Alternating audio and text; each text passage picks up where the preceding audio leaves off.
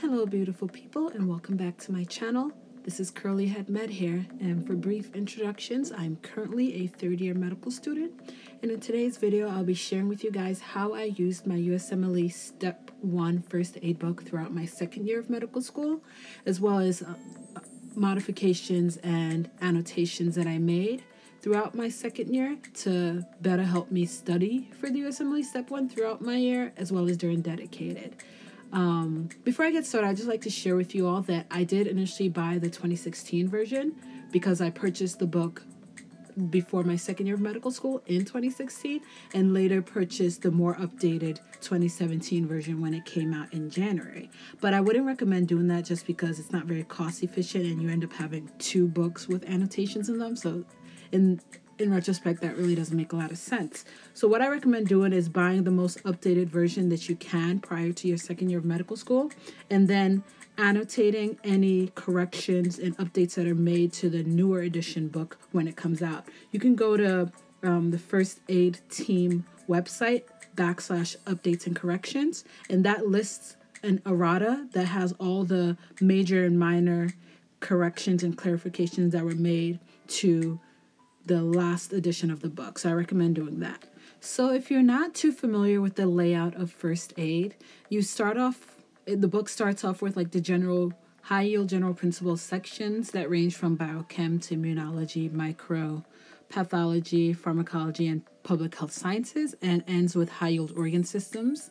So what I did to make assessing the various sections of the book more easily was I put tabs indicating where each section was. I put the general principles tabs on the top and the organ system sections on the vertical side of the book.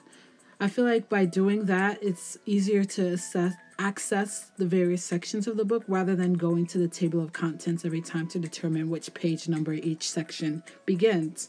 I feel like it's easier to flip through, just put your finger there and open up directly to the sections, and it's just easier, you know? And you can be fun and cute with it like I did. Get tabs that match the front cover of the book. Just try to make the book as appealing as possible because you're going to be using the book for a year. You're going to have a love-hate relationship, so just make it as inviting and as accessible as possible. That brings me to my next point. Some of my classmates actually removed the original binding of the book.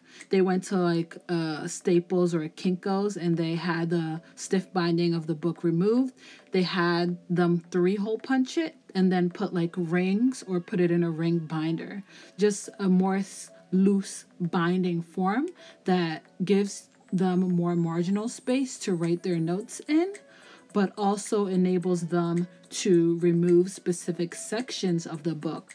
So in cases where you have to go to, for instance, a doctor's appointment and you know you're going to be sitting in a waiting room for a while, you can remove a specific section. Like you can remove the cardiovascular section and study while you're waiting for your doctor's appointment. Lastly, and probably the most important tip I can give you guys is to purchase a first aid book before your second year and annotate the book throughout your second year as you're going through your blocks in your coursework, as you're going through Kaplan or uWorld questions. Annotate and add any additional information that you think will be beneficial to you for you to better understand all the concepts. Just studying first aid alone will not suffice. You will need Pathoma, you will need Sketchy Micropharm or any other resource that'll help you understand pathology and pharm, and you will need resources to reference to. And when you reference to those resources, annotate any additional information that you deem necessary to the appropriate section of the book.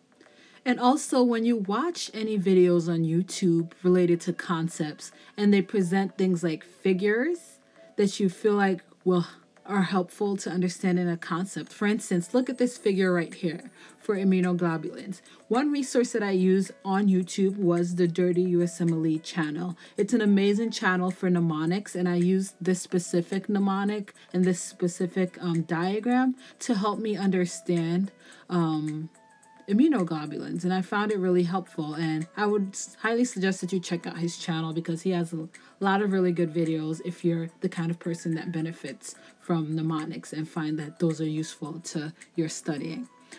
So things like that, when you find figures that you find helpful, diagrams, draw them in your first aid book.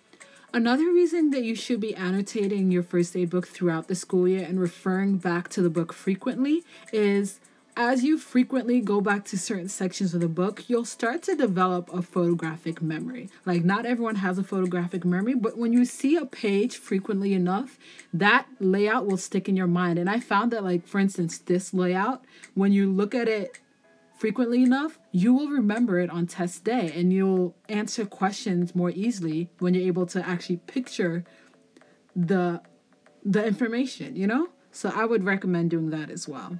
Frequently reading your first aid book throughout the school year and during dedicated. In addition to first aid becoming your best friend during second year and during dedicated, you also become really acquainted with post-it notes. You don't always have enough room to write your notes in pages of first aid books, so I highly recommend stocking up on post-it notes prior to your dedicated study period.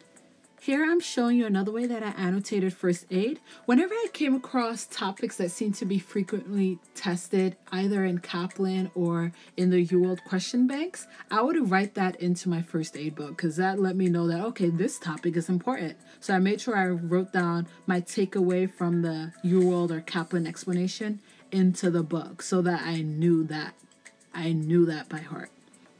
Another thing I did, and guys, don't judge me for this, whenever I got a question on a specific subject area, I would put the letter Q next to that title so that whenever I would go back to first aid later on and see that there were multiple Q's next to a subject heading, I knew to focus my time and review on that specific area. So as you can see, osteoporosis, I had at least 4 questions on that, probably even more. So I knew to focus my time on that as opposed to other less tested subject areas.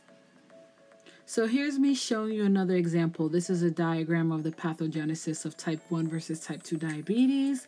And like I said, anytime you find a helpful diagram, put that in your first aid book. Now here's just a graph of the various forms of insulin for diabetes management. So if you're a visual learner, graphs might be beneficial to you. Whenever you find something helpful, add that into your first aid book. All right, y'all, that's all for this video. I'm going to leave a summary of everything that I spoke about in this video in the description box below. And I'll also be leaving the link to the first aid team website that I mentioned earlier that has the errata that lists all the major corrections, minor corrections, and clarifications to new editions of the book. I'll have the link for that down in this description box below as well. If you have any questions, need any clarifications on anything that I mentioned, or just are seeking any advice, don't be afraid to leave a comment down below or even private message me. I know a lot of people prefer that, and I answer all the messages that you guys send to me. Share this with your friends if you found this helpful, and good luck to all of you that are embarking on the journey to studying for the Step 1 exam. I wish you the best of luck. Have a great day. Bye.